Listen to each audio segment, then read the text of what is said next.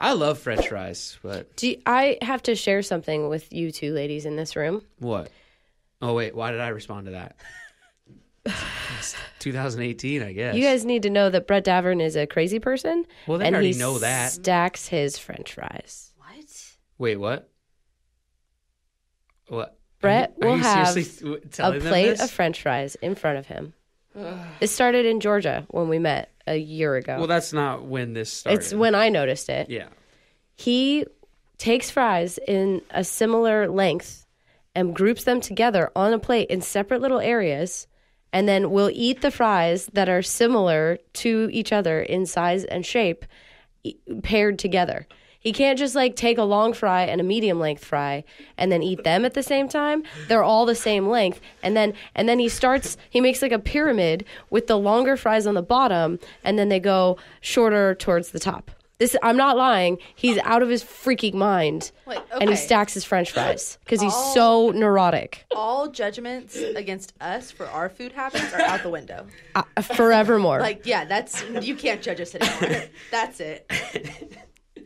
Are you turning red, Brett?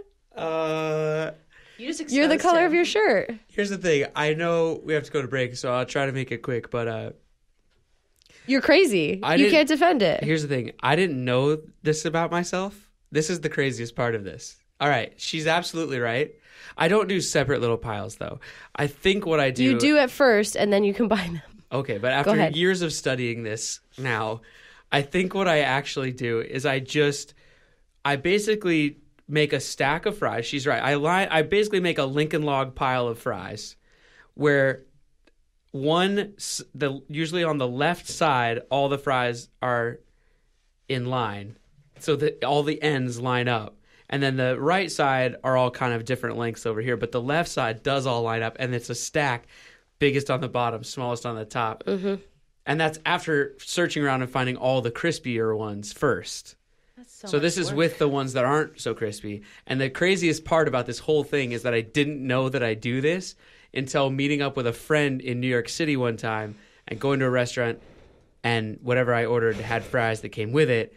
And as this old friend and I were conversing and discussing, she was like, "Are you a crazy person?" And I was like, "What?" And she's like, "What are you doing with your fries?" And I was like, I looked down and it was just beautiful, neat little stack. And I was like, I don't know. And I never noticed that I had done it until that point. And then sometimes I still don't notice that I am doing it while I'm eating. Yep. All right, let's play a song. Oh, boy. I can't believe you just said that. Yep, it's true. I'm here to tell the people the truth.